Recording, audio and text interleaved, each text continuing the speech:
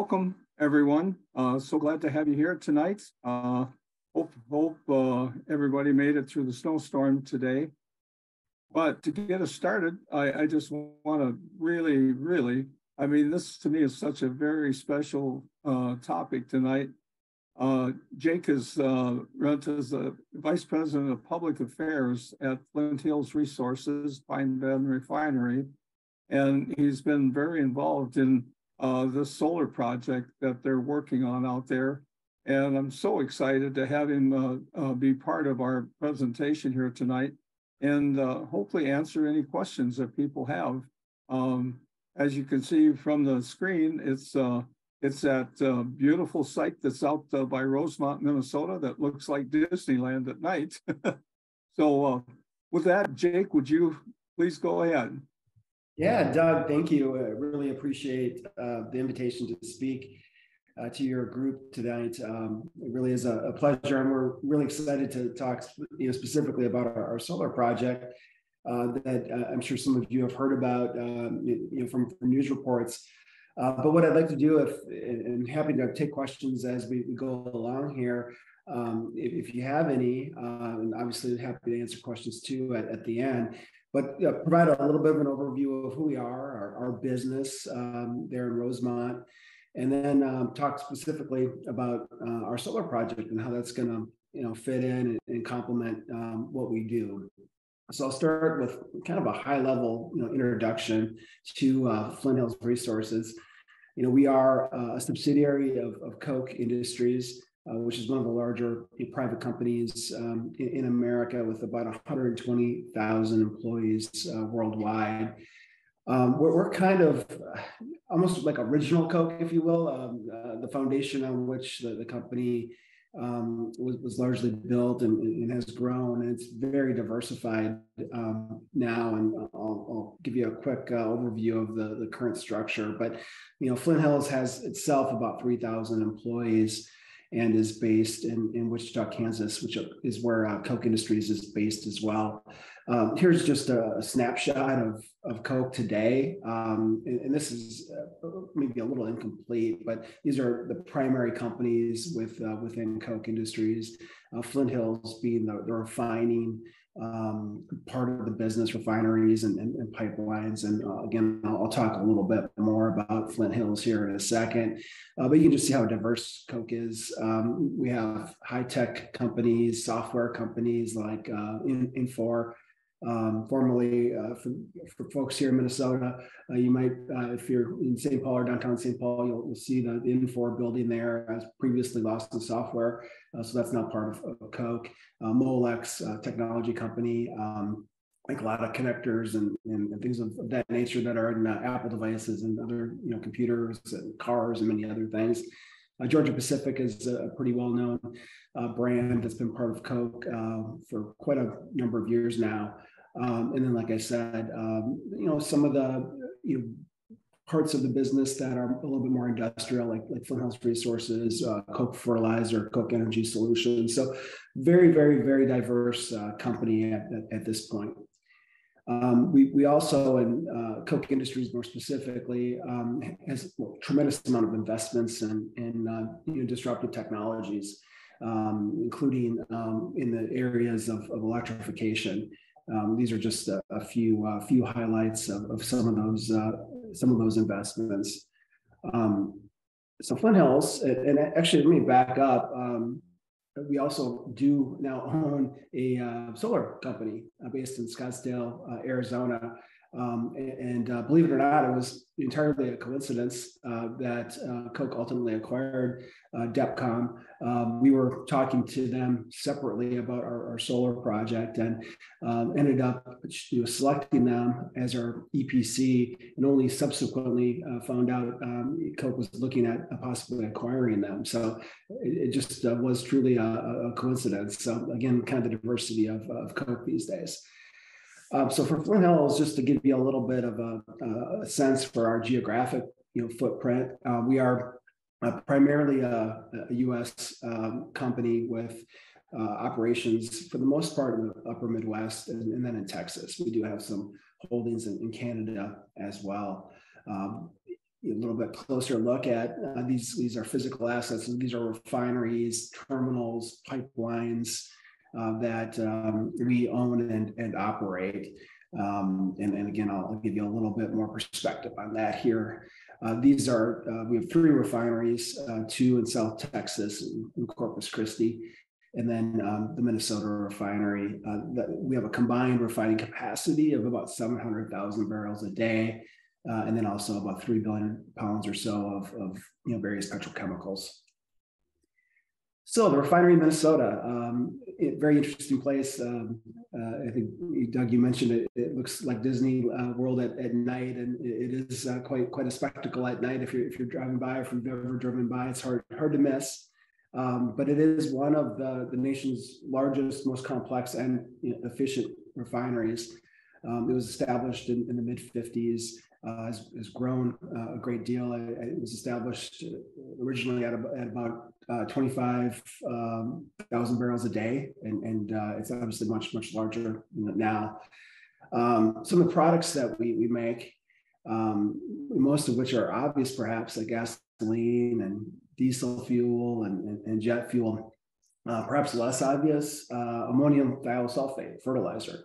We're one of the largest producers of ATS for short. We actually are using what has traditionally been a pollutant or a waste material, sulfur, and converting that to a very stable form of liquid fertilizer. So taking what traditionally was pollution and converting it to a valued and needed product that benefits farmers. It's really been a kind of a neat innovation. Over the years, the soil has become somewhat sulfur deficient, in large part because the air has been so much cleaner in recent decades, thanks to a lot of efforts to reduce emissions. So this technology really allows us to take that traditional source of pollution that would form acid rain and come to the ground and provide some free, fertilizer. That's no longer happening, which is good. But this is a way to help address the need for that element without, of course, creating pollution. So kind of a neat innovation that we've advanced in the last few years here. Sulfur is also used in a lot of other applications as well, everything from pharmaceuticals to cosmetics. Propane, butane, these are products too that are perhaps less known, less understood. Propane isn't the primary use of propane. I know for most of us might be grilling out during the summer, but candidly, there's not a lot of demand for propane. It's primarily used for home heating still. The agriculture industry uses it a lot for drying crops and things of that nature. The biggest use, however, is in petrochemicals, where it's used to make propylene largely. So various things that have propylene in it, plastics, containers, a lot of automotive components, and many other things. So that's kind of our main portfolio of products, with gasoline and diesel, and of course jet fuel being the major ones. A little history on this refinery. As I mentioned, it was established in the mid-50s. At about 25,000 barrels a day. Back then, there were a lot of small refineries all over the country. I believe Minnesota even had maybe 3 or 4 small refineries. This one has certainly evolved over time. Coke ultimately acquired its interest in the company pretty early on, and then outright ownership of it in the 70s. In 2002, the refinery's name changed from Coke Refinery, or Coke Petroleum, I believe it was at the time, to Flint Hills Resources. That was around the same time Coke was making other acquisitions like Georgia Pacific and Avista, and so they set up independently managed subsidiaries of Coke with their own kind of names and brands. And so Flint Hills Resources has been the name since 2002. Of course, a lot of people still refer to us as the Coke Refinery, which is fine, but technically we are Flint Hills Resources, a subsidiary of Coke. So the refinery itself is a pretty important asset for Minnesota and really the region. Today, it's at over 370,000 barrels a day of refining capacity. That's top 12, top 15 in the country, I believe, for total refining capacity. About the second largest facility in the Midwest. There's a refinery in Indiana, just across the border from Chicago, that British Petroleum operates. That's larger than Pine Bend, but this is a pretty large facility. The larger refineries in the world are in the Gulf Coast. Outside of the Gulf Coast, this is again one of the largest refineries in the country. We also, acquire a lot of ethanol that we blend in motor fuel. The largest purchaser of ethanol, certainly in the region, and we're actually one of the largest producers of asphalt in the entire country. We do sell asphalt coast to coast, and approximately 10% or so of total U.S. asphalt supply. So a pretty significant chunk of overall national demand for asphalt is satisfied by our facility here in Rosemont. It's over 5,000 tons of asphalt production a day. So some fun facts, just again for perspective, perhaps on what we do.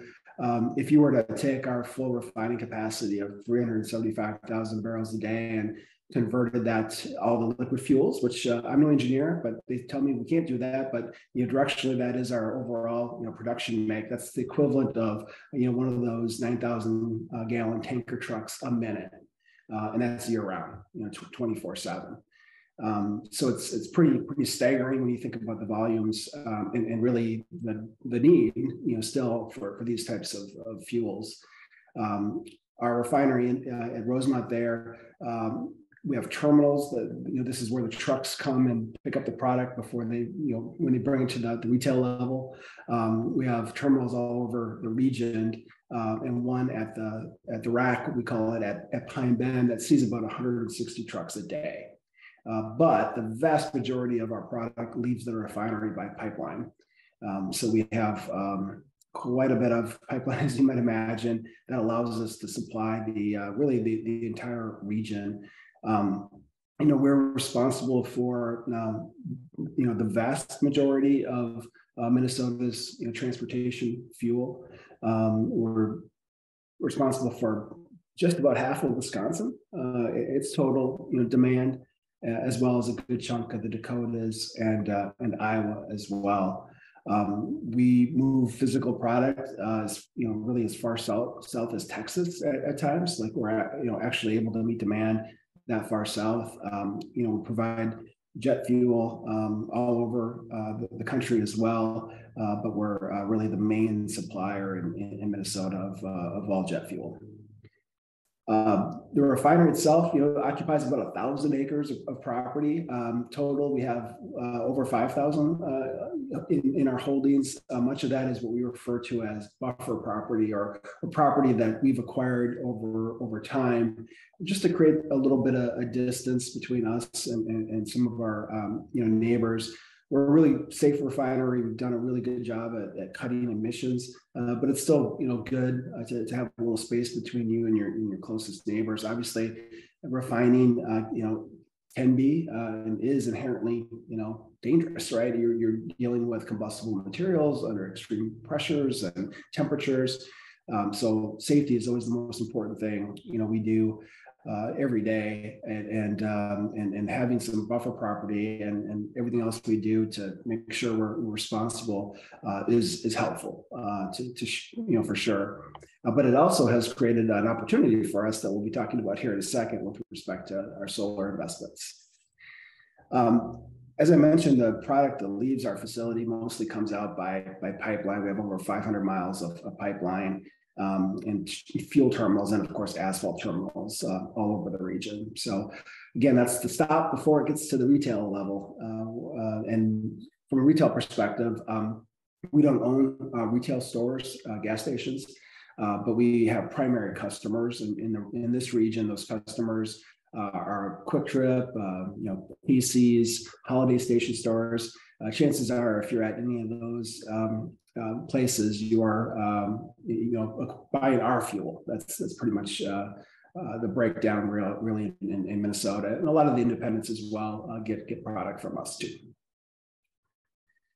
Real quick 101 on the refining side, and again, I know we're here to talk about solar, but this I think gives some perspective on the energy intensity of our operations and what we do, and then how solar will fit in. So I hope I'm not boring you with too much refinery talk here, but this is a real simple equation on crude oil, and the oil that we primarily refine tends to be a heavier crude oil, which has about 40% or so naturally occurring asphalt in it. And so you can see there in the graphic where demand is. So the products that the marketplace needs are primarily these lighter products like gasoline, jet fuel, and diesel fuel. Diesel, by the way, has been much higher in demand over the last several years, including during the COVID years.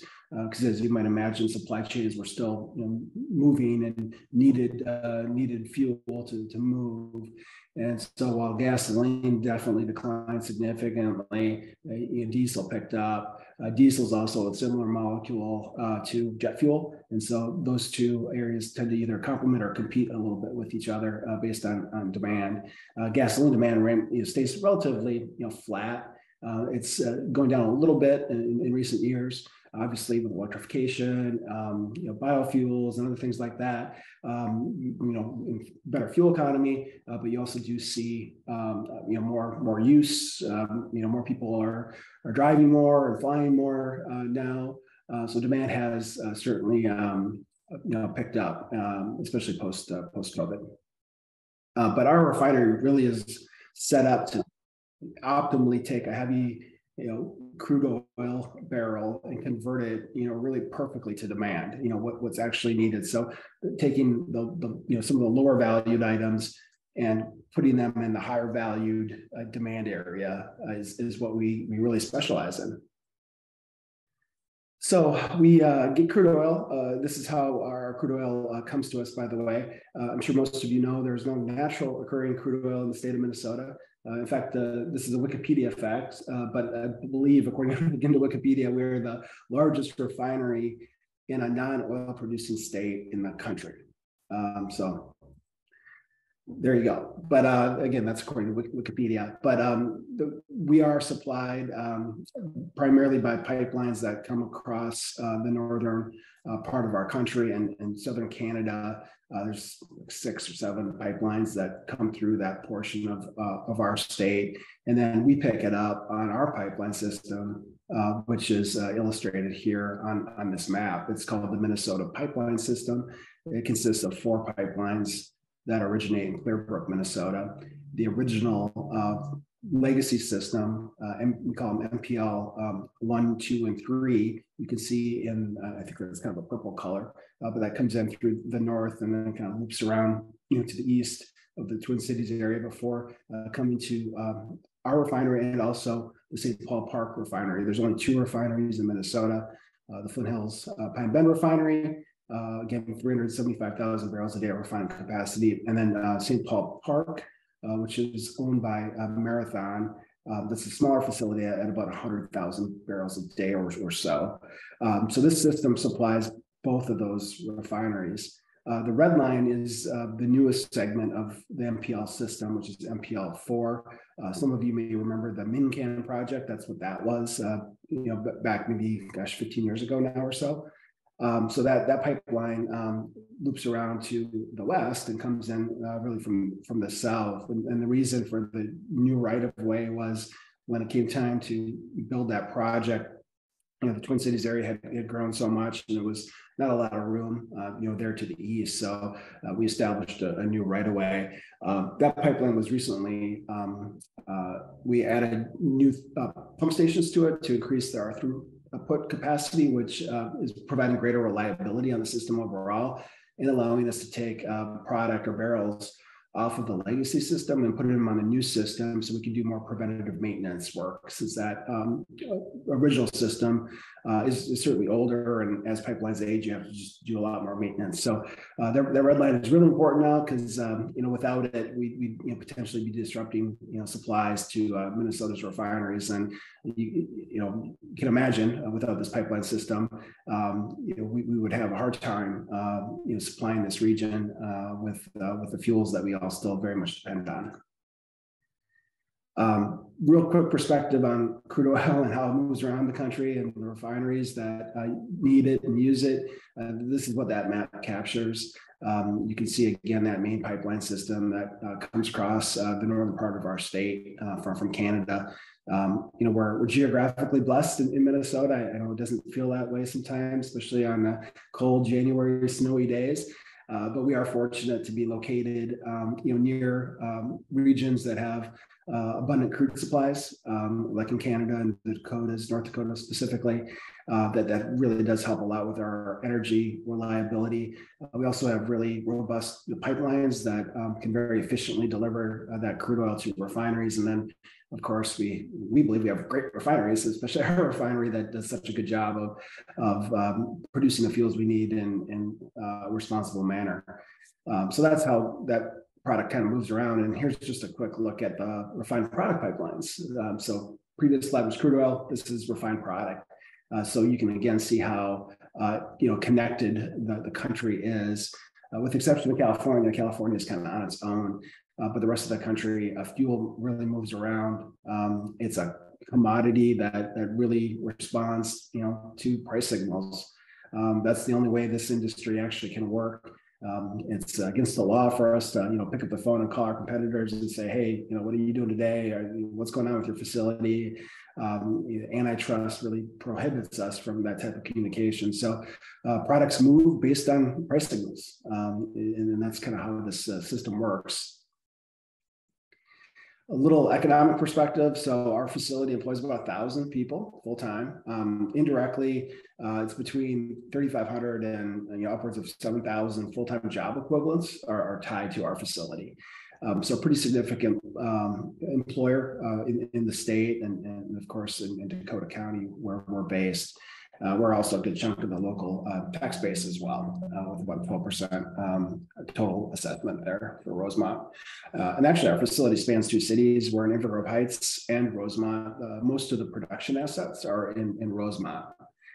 So we have the benefit of being spread out there between two cities there in the South Metro. We call ourselves the most active construction site in Minnesota, or the largest construction site in Minnesota. We typically will average, honestly, hundreds of contractors on site. So these are skilled labor roles, carpenters, electricians, plumbers, pipe fitters, steam fitters, the list goes on and on. So really large site. We typically have about $200 million just in maintenance every single year we do. So that's why, again, we're such a large contractor site, the largest one in the state.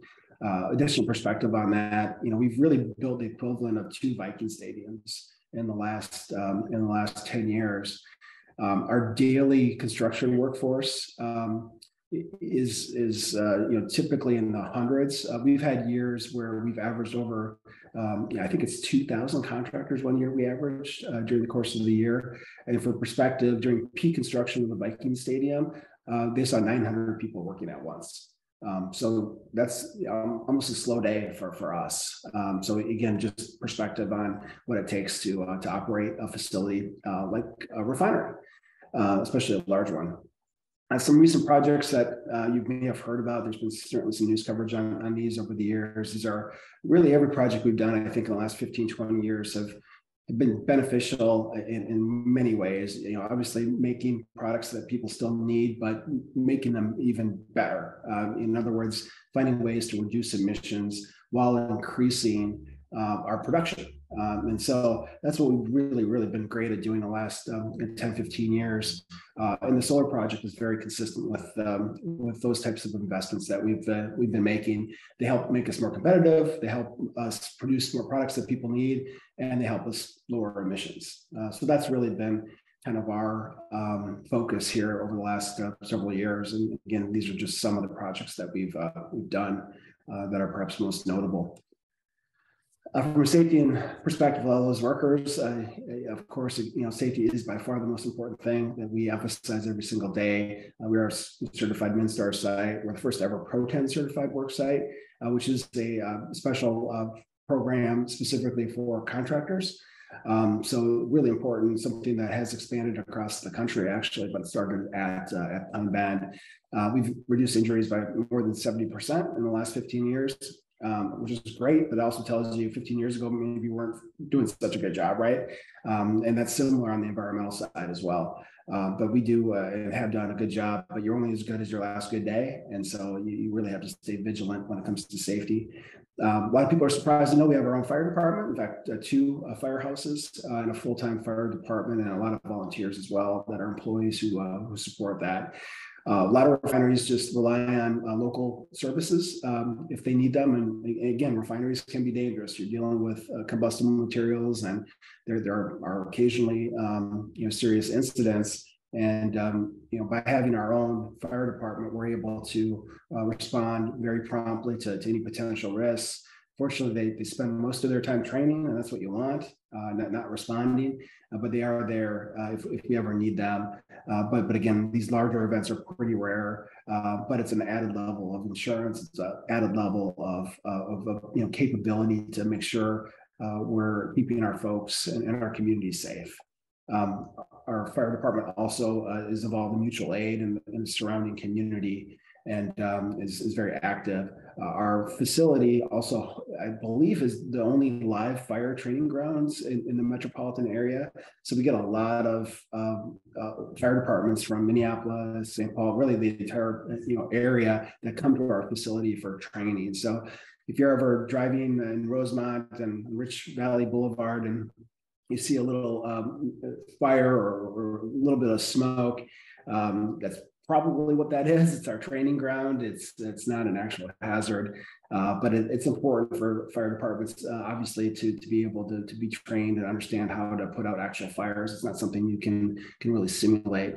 So it's an important area, and one of the ways we try to get back to the community.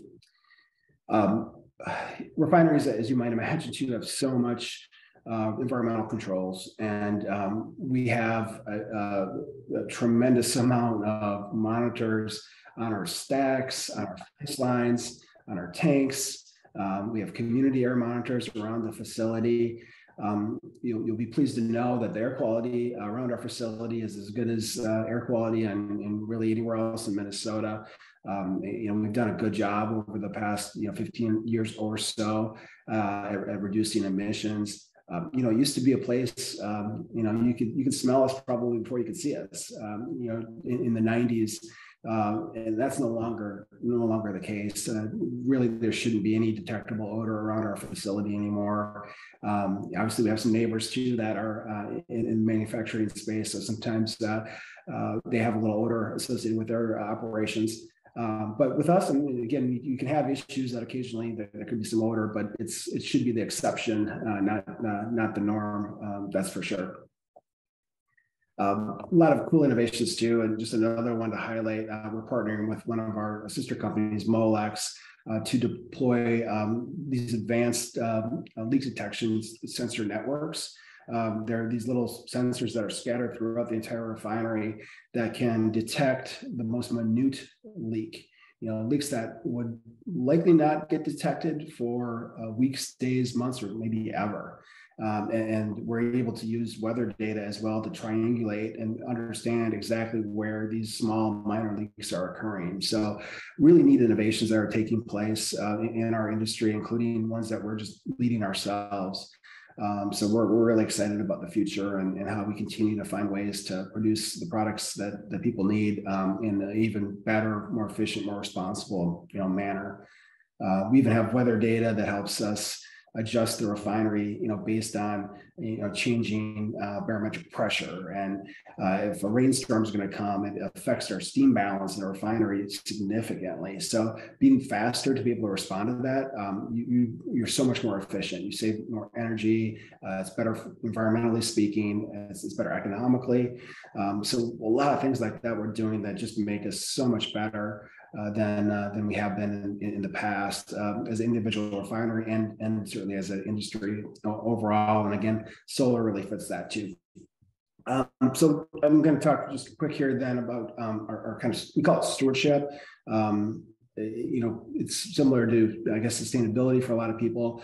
We think, stewardship is, for us anyway, the best way to approach kind of our environmental responsibilities.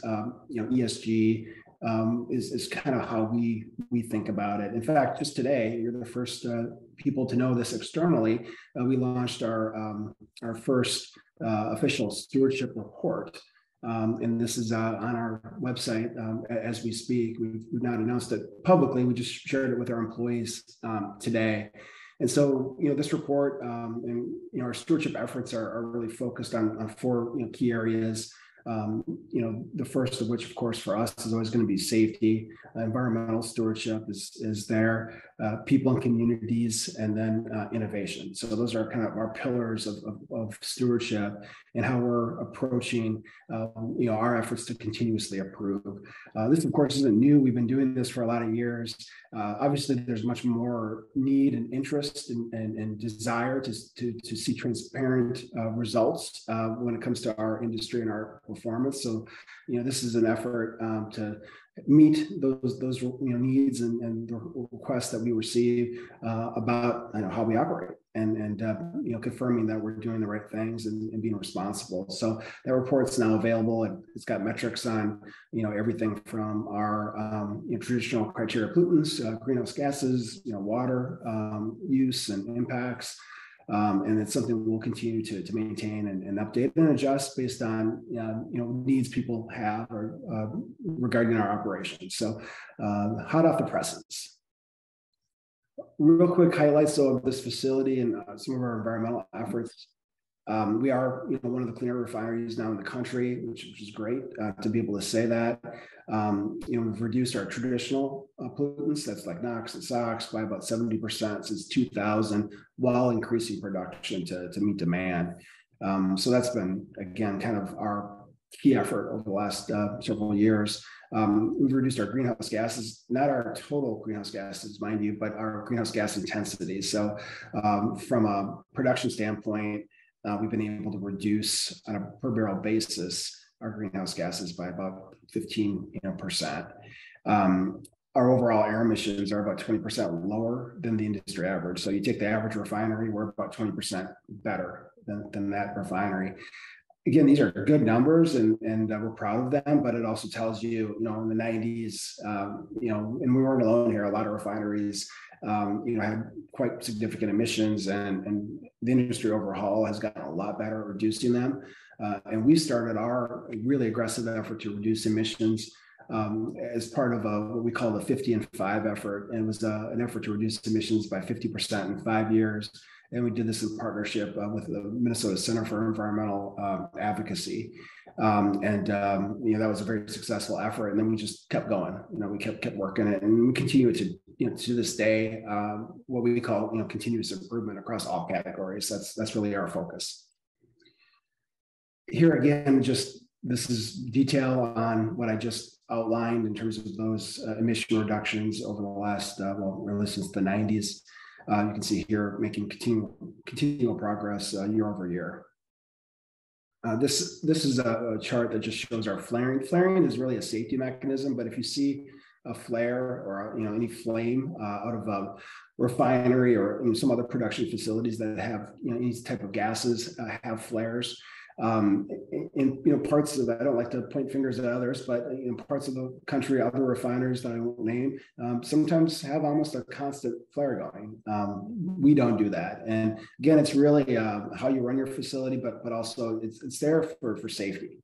If you have an issue or a unit gets tripped because it loses electrical power or something happens, you need to bring that to a safe state. And all the material that's in process needs to go somewhere. Otherwise, you can have a very serious incident. So you have to really get rid of it from process.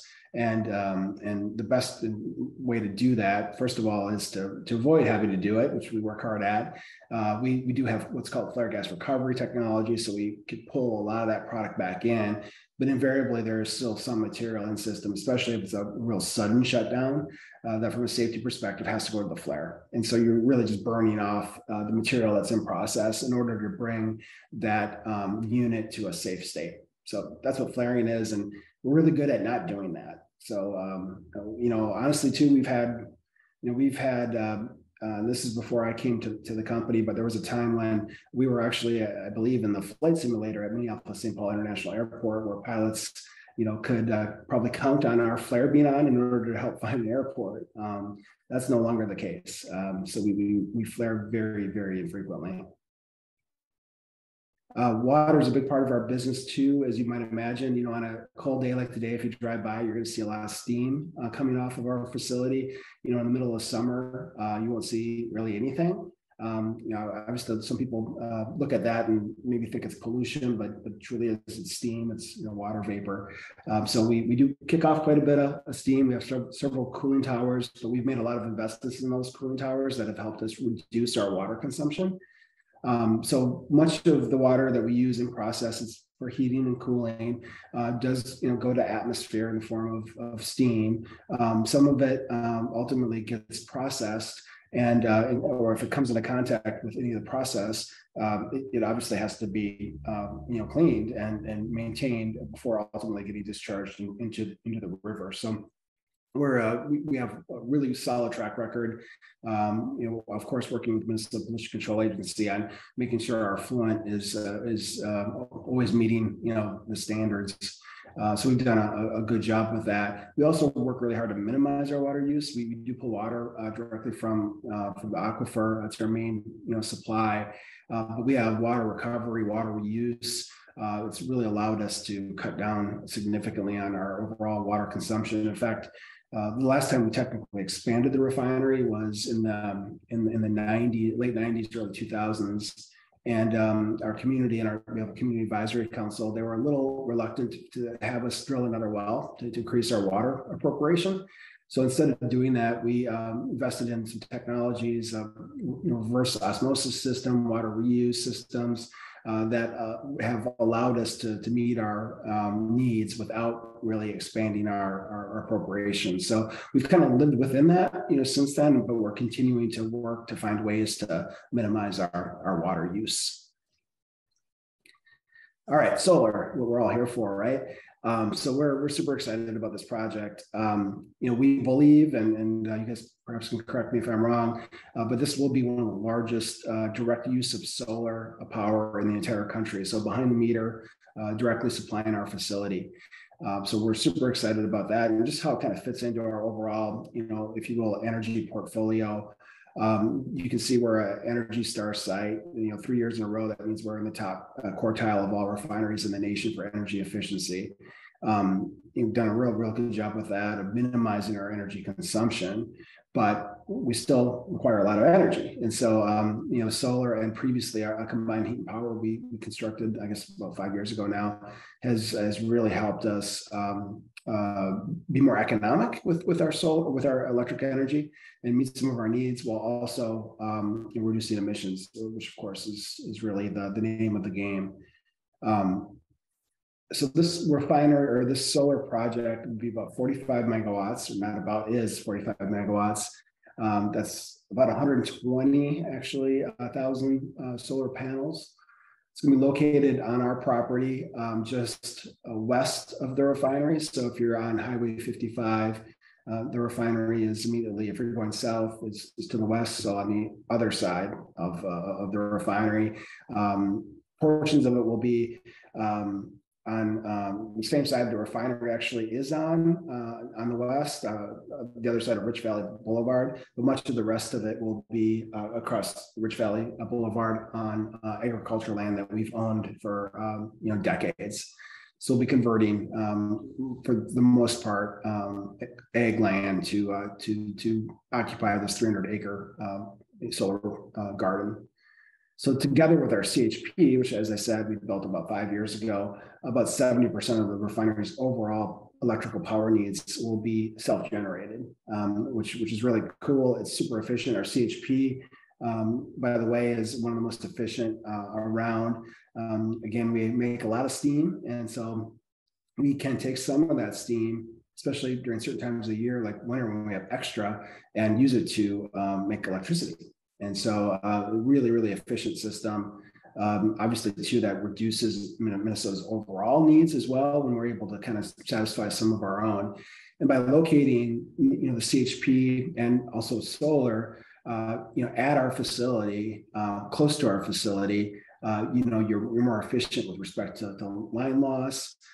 It overall just really fits, a need for that power to get where it needs to go much more efficiently, which reduces, costs, but it also is beneficial from an environmental, perspective. Locating generation, closer to where the power consumption is inherently better, at least at our scale for sure. And speaking of our scale, we are our load factor is about 130 megawatts. So we're traditionally Xcel's largest customer. I'm not sure if that's still going to be the case after solar is done, but it may still very well be. So we'll still be a pretty large customer, but definitely a little bit smaller since we'll be self-generating more of our own power. Here's just a kind of a before and artist rendering of the after of this property and what it's going to look like here next year is our hope.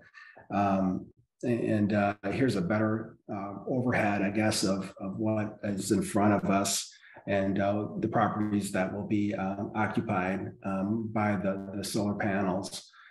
You can see the refinery there is actually right to the right of the purple shaded areas, which is again where the solar's going to go.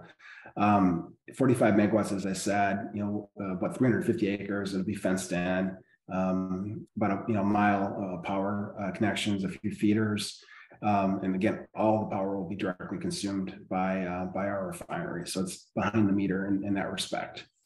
So that's kind of what it looks like. And again, the location there, the photo there in the bottom is perhaps a good representation of its proximity to the refinery itself. This is today. These photos actually, you can see the work in progress. Not a lot of fun things to look at yet. We're still staging. We're doing some grading work. Got a good chunk of the grading work done. There's still a few things left. We're still working through some challenges on grading and kind of surface water management, challenges. Just in terms of making sure, meeting city requirements, but also, projects like this haven't been done in Rosemont. So, it's kind of a learning opportunity for a lot of us and for the city as well to figure out how to exactly permit a project like this. And it's new to us too. So we're all learning. We're also really, excited because again, this is the largest, I think, direct application of solar in the country into a industrial facility with a large load factor that runs 24/7. So we're excited to share knowledge, what we learn, obviously demonstrate that solar can work really well in supplying a facility like ours that runs continuously and importantly needs uninterrupted power. Because if we have any issues, electrical issues, that's a bad day. That's when you have to shut down units, and that's when you have the flares go on, and you can have environmental issues and challenges. So electric power reliability is super, super important, and we're confident that this project will allow us to continue to have very reliable power. Of course, Xcel Energy will still be supplying power to the refinery and also backup power when we need it. So that's really important. Xcel's done a fantastic job over the years, improving energy reliability around our facility, which has helped a great deal. So, these again are kind of the highlights of this project at 45 megawatts, all behind the meter. We are going to be doing, pollinator friendly habitat. When you combine everything again with CHP, it's over 70% of our overall demand for electrical power, about as efficient as it gets, which is super exciting. The pollinator piece of it, we're excited about too, and this too is just hot off the presses because for decades now we've been doing a lot of habitat work around the state, but also specifically at what we refer to as the Pine Bend Bluffs. Which is property along the Mississippi River that we've owned, and we've been working to restore over the last 25 years, working with Friends of the Mississippi River, Great River Greening. It's just a beautiful and very ecologically important part of our state. So it's been a great collaboration. We just found out, again, this hasn't been made public yet. We'll be announcing it here shortly, that we've earned gold certification status from the National Wildlife Habitat Council. So that's a big deal. I think there's maybe one other site in all Minnesota that has gold standing. So it's a significant accomplishment, something we're super excited about. But we're going to be applying the same approach to the solar portion of our property. So kind of opening up a new front, if you will, for our habitat restoration efforts. So with that, and this is just a quick highlight of all these various partners we have in the community that we work with, and including many of them on this project. I mentioned, Friends of the Mississippi River and Great River Greening, but they're really, a part of our effort here is always to, be responsible, to always be safe. It's part of our stewardship, imperative that we also, work with our communities and be a, good corporate citizen. So I think the solar project is certainly consistent with that, but also, economically, it makes sense. I mean, we would not be doing this project if it didn't have a good, solid foundation economically. This really does fit in. It makes us more competitive. Our electric energy rates are less competitive than the rates that our competition enjoys in other parts of the country. And so this project will help make us more competitive in that respect. And then obviously it reduces emissions associated with producing the products that we make and that people need and use every day. So that's kind of my prepared remarks here. I'm happy to answer questions if you have any.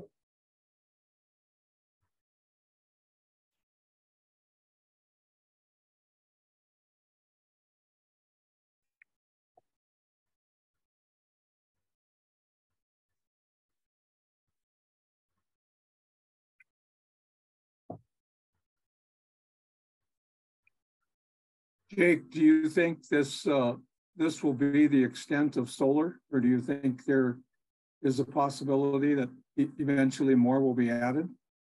Certainly possible. We have a lot of property. While this is going to occupy about 350 acres, we have just on that backside of the refinery probably a couple thousand acres. And we have no plans to develop or do really anything with that property at this time. So certainly potentially we could possibly add more. Right now we think this fits really well with our existing infrastructure. Adding more would also require more investments and maybe transmission and some of the other things in the refinery itself. That would make it maybe a little less economically advantageous. So this is the right size for us right now. But we're constantly exploring ways to get better at everything that we do. And so if there's something that makes sense from a renewable standpoint, whether it's solar or some other way to improve our energy use, material that we use, all that stuff's on the table. We're constantly looking, we're constantly exploring, but yeah, it's certainly possible that additional solar could be added in the future. Are there any other privately owned companies in Minnesota or nationwide that are doing anything similar to this?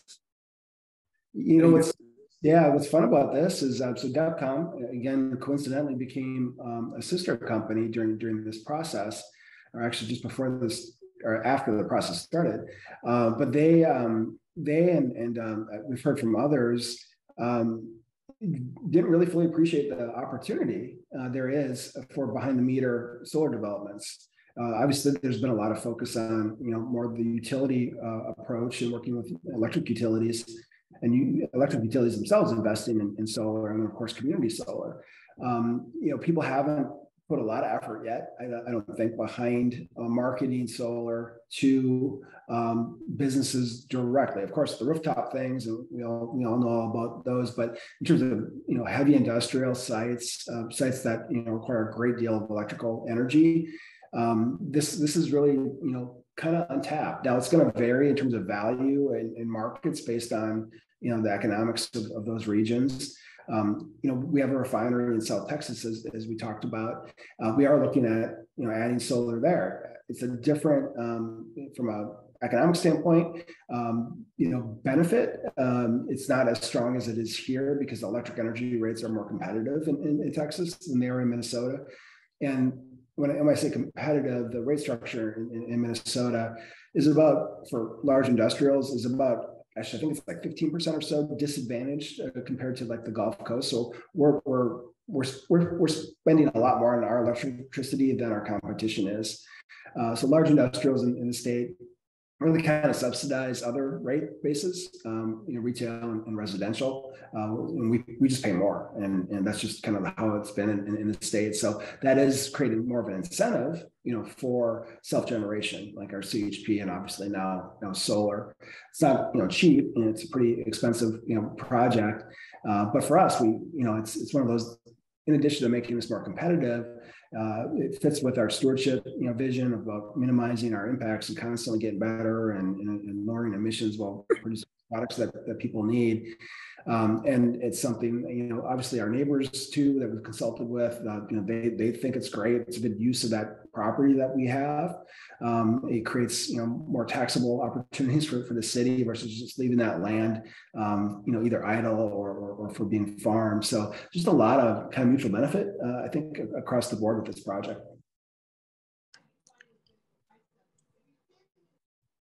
I have a question. Yeah, go ahead, Barb. I wrote it out in the chat pretty much, but here it said that in combination with the combined heat and power system, it will provide 70% of Pine Bend's power. Well, I'm not sure what the combined heat and power system is, but solar, I assume you're a 24-hour type operation, but the sun is there an average of 12 hours, and then many days are cloudy. So, you'd probably be lucky to get 35% of whatever your peak, well, not even your peak, but a good, whatever you're really expected to get out of your panels of the time. So the only way to get a larger percent for your thing to be used by solar would be to actually sell solar back to your utility when it is producing at a very peak time. Are you planning to do that? Yeah, so the way this will work for us, and you're right, that 70% number is based on optimal conditions. So when the sun's shining during the day, our CHP is very good. It's a combined heat and power, so uses natural gas and steam to generate electricity, including waste heat or steam that we have in surplus. So it's a really efficient way to produce electrical power, and it's obviously co-located with where the demand actually is. So really great project. Yeah, adding solar to this, and again, you're correct. It's under optimal conditions it would meet that threshold. Solar panels have gotten pretty good where when it's cloudy, they do pretty good, just fine. They do great in the winter as well. For us, economically, what's great about solar is when the sun's out, that's typically the most expensive time of day, for our energy that we buy from Xcel.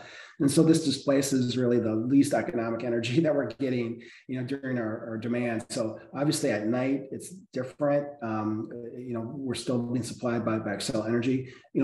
we've looked a little bit into kind of storage and battery. That doesn't quite make economic sense at this point for us, since again it's really matches up so well on the price of energy we pay during the day being so high that this just fits so well. And then we can figure out longer term perhaps some maybe storage options if it makes sense.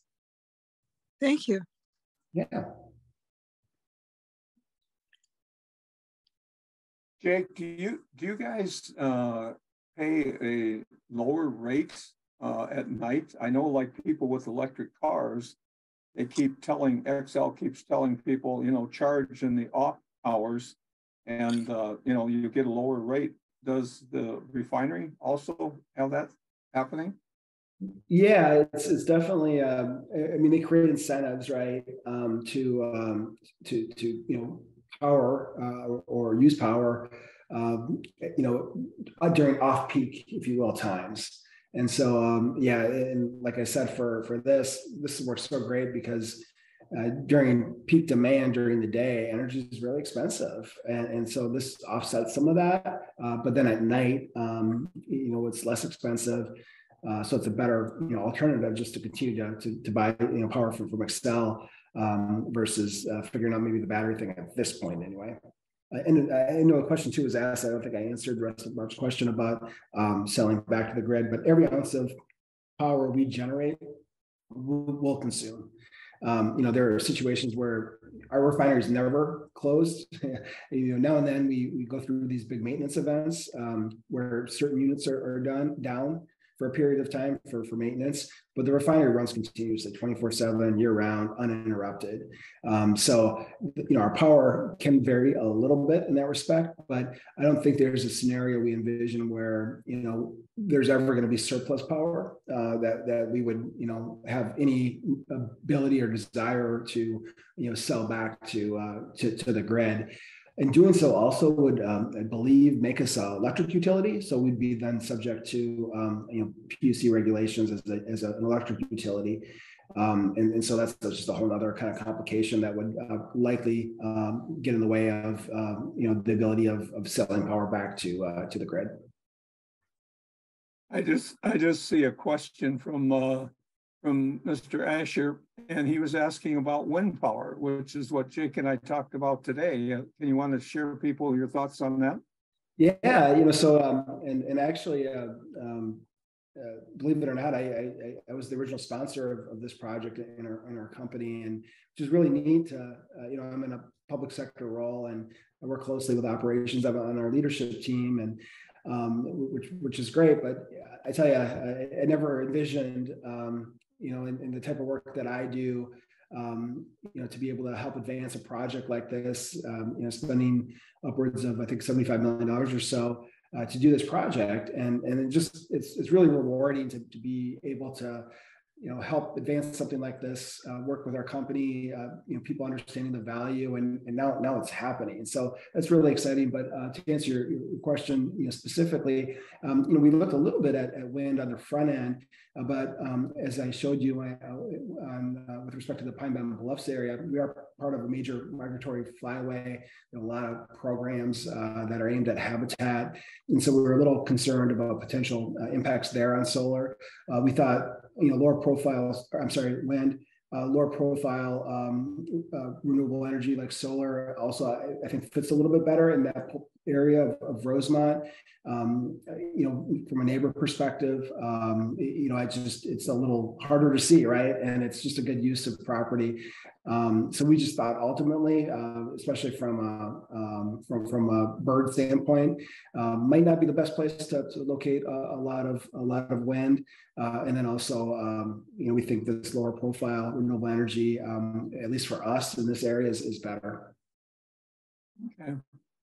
One other question I had was, now when you get all these panels operational and that'll be fed into the plant, will like the control center for the solar be part of your, I took the tour there at your operation center, or will that be a separate, center set up for the solar, or is most everything, handled with AI nowadays?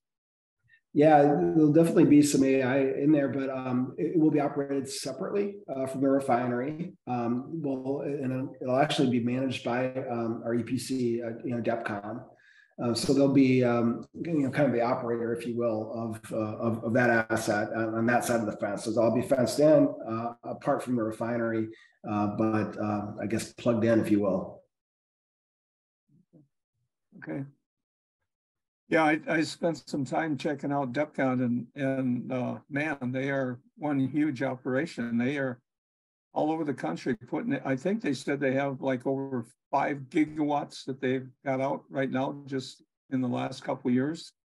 So yeah, they are impressive, and it's been I don't think they've built a solar project in the north. I know this is the first one they've done in Minnesota. So, and again, the first one they've ever done behind the meter. So it's an exciting opportunity for them. They're still very new to Koch. Like I said, a total coincidence that Koch ultimately acquired this company that we were working with as our potential EPC. So we're learning a lot from them too on their business and how it works. And so it's been a really neat collaboration in that respect. And Koch has become, kind of a microcosm of the global economy. And there's so many different businesses that do different things, and we're able to collaborate and learn from each other. And this is just a really, really great example of that. That's great. Anyone else have any questions? We've hit the magical hour, but we got a little bit more time if people have questions. Chris, you must have something you want to know. We can't hear you.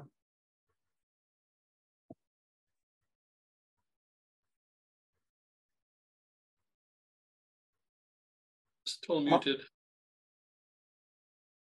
Yeah, you're muted. Can you unmute? Oh, okay. Chris always has a lot of good questions on these things too. So anyone else have questions? Well, if not, I just want to really, really thank Jake for spending the time and sharing the information. I enjoyed learning more about the refinery side of things too. That was very interesting about all the different things that go, when you think about it, oh yeah, there's just putting out gasoline and stuff, but it's much more than that. So that was really interesting. And by the way, we do public tours. We try to do them on a quarterly basis. You can go to our website and sign up if you're ever interested in doing that, or you can just reach out to me, directly. But our head of operations there is just so welcoming and encouraging to have people come through and learn about what we do and how we do it. We know it can be kind of a mystifying looking place from afar, and there's a lot going on, and it's complex. But we're proud of the work we do, and the products that we make are still very much needed and will be needed for some time to come. So we want to do the best job we can possibly do in making those products in the most responsible way possible. So we're happy to share. And by the way, that website, there's 2 websites. There's our corporate website, which is where our stewardship report I mentioned earlier it was just published today. And then there's one specific to Minnesota. It's the FHR or Flint Hills Resources Pine Bend Refinery.com website. So pinebendrefinery.com. There again, you can find out more specific information about Minnesota and our operations, and like I said, sign up for tours, and we have more information on our community engagement and all the things that we do, and all the great company or organizations we partner with in Minnesota. Yeah, that was quite a list you guys have there. I just want to share with people that next month our plan is to have Minnesota Energy Excellence organization talking about what they're doing for training with solar and other things here in the state of Minnesota. And so with that, we'll say good night and thank you again, Jake. We really appreciate it. Great presentation. And again, thank you everyone. And for MRES people, we'll be gathering at the board meeting here in about 10 minutes. Thank you. Thank you. Good night. Thanks. Thanks, Ellie. Yep.